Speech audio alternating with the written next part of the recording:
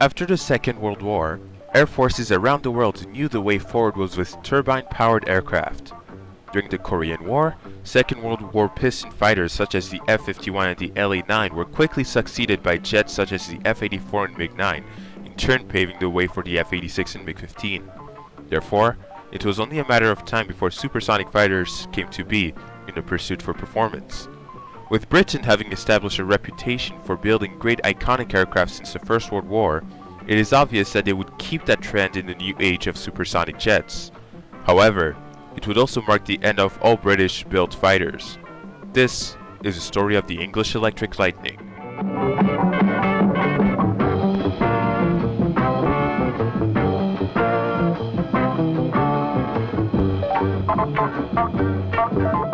Before getting into the backstory of its creation, let's talk about its, well, quite unconventional design. I don't know why, but the British sure love designing some weird-looking aircraft, such as the Fairey Gannet or the Nimrod AEW-3. But the Lightning was in a league of its own. Although its aesthetics are subject of debate, which I personally think it's beautiful, but that was not always the case, there is no denying that it gave the awesome performance it had, which is nicely summed up by this short extract from a very serious, totally related documentary. Now, I believe in speed. Yes. Okay. Power. You try and see. Power and speed solves many things. Yes. Right. James, how far? Middle of the puddle. Speed and power.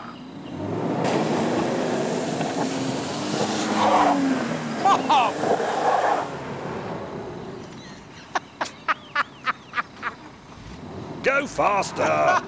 Yes, speed and power was everything. It was described by pilots to have rocket-like performance and could roll so fast even at Mach 2 that the limiting factor was the pilot himself.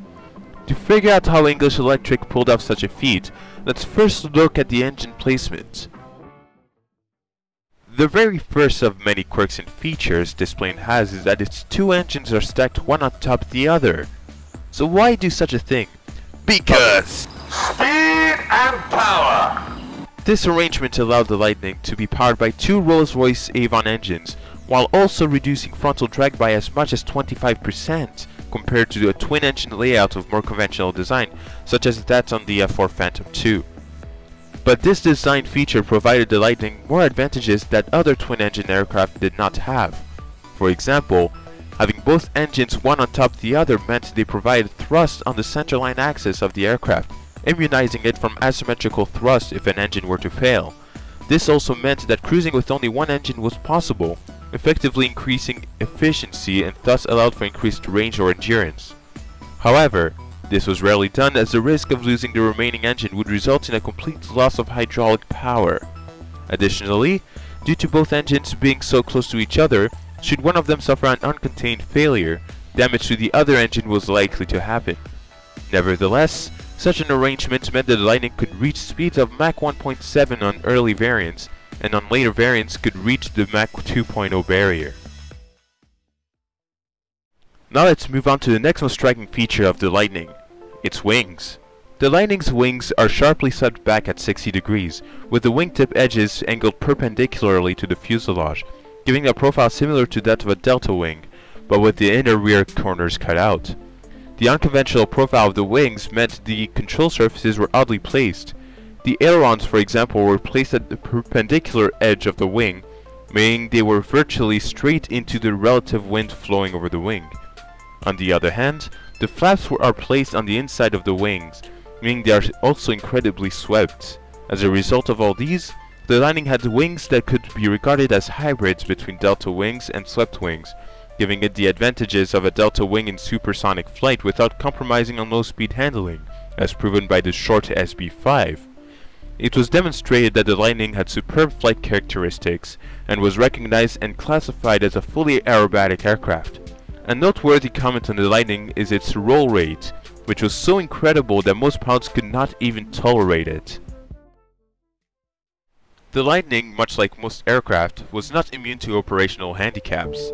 Its biggest disappointment was its range, or more accurately, lack thereof. From the beginning, the Lightning was a design that provided the qualities sought in an interceptor. With a climb rate of 20,000 feet per minute, pilots described it as being saddled to a rocket. But such thrill from flying this aircraft could only be achieved for short periods of time. Despite its great performance and speed and maneuverability, it had to compromise on its range capability, a setback which would never completely be solved. The first production variant, the F1, had a range radius of only 150 miles from its base. For perspective, the distance between Calgary and Edmonton is 175 miles.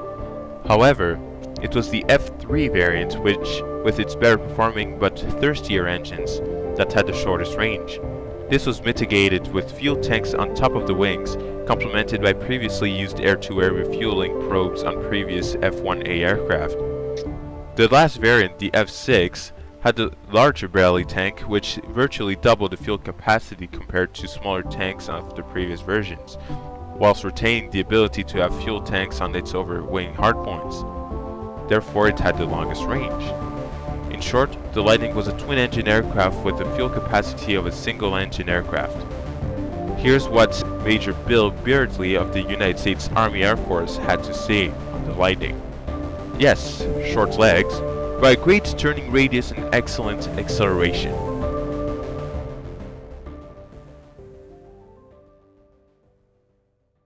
The Lightning's roots lie all the way back to 1947, when the Ministry of Supply awarded a contract to English Electric to build an aircraft that could reach Mach 1.5.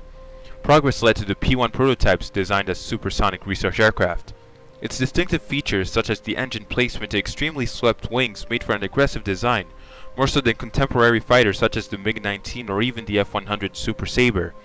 However, the Royal Aeronautical Establishment was skeptical of English Electric's claims of performance, so much so that they persuaded the Air Ministry to contract the Short Brothers and Hartland Limited Company to build a short SB-5 to explore the low-speed flying characteristics of the P-1, much to the displeasure of English Electric. Despite trying to prove that a T-tail configuration would work better than English Electric's low-mounted tailplane, and also testing the low-speed handling of the extremely swept wings, when the SB-5 was modified to support the low-mounted tailplane of the English Electric design configuration, it actually demonstrated to be a better concept, validating the designer of the Lightning, William Edward Willoughby Teddy Peter, who never seriously considered a T-tail. By the way, Teddy also designed the extremely popular Canberra bomber, and later on the fallen Gnat, also known as the Oscar EW-5894 Phallus Tactical Fighter Bomber.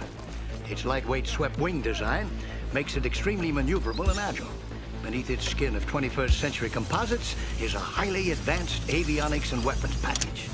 Designed for speed and combat acrobatics, it features the latest Mrs. Halver's Series 3800 radar jamming Framus.